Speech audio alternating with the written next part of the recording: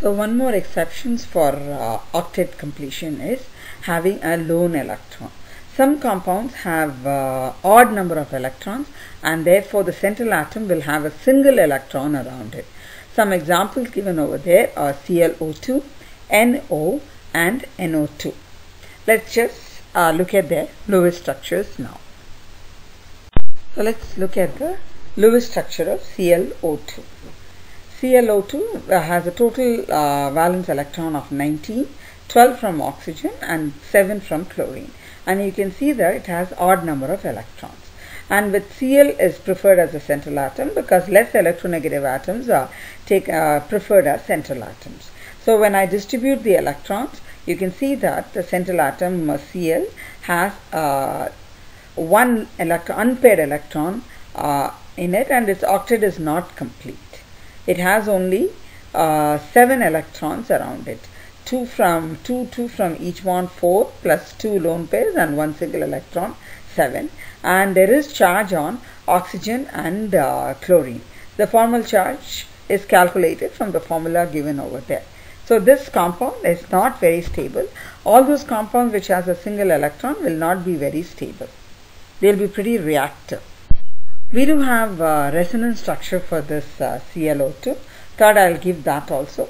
The one which is given first is the Lewis structure, but it can undergo resonance also. So we have the incomplete octet with formal charges for ClO2. The 2 resonance structures are given, and the third one has 2 double bonds between the oxygen and the Cl, and the Cl has extended its octet. So ClO2 is an example of special case which has a lone electron and also an extended octet. Let's do some more example which has lone electrons or unpaired electrons. Lewis structure of NO. NO has total 11 electrons. So when I distribute the electrons around nitrogen and oxygen, nitrogen gets a single electron on it.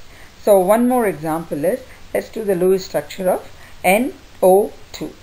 NO2, it has 5 electrons from nitrogen and 12 from oxygen, therefore 17 electrons in totals, and the central atom nitrogen has a single electron around it.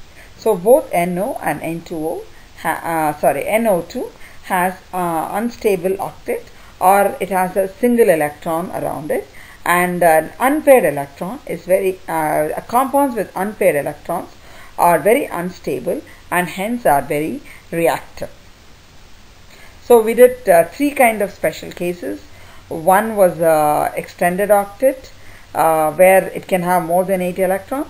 Then we had a single electron in our octet incomplete. These are the special cases of Lewis structure.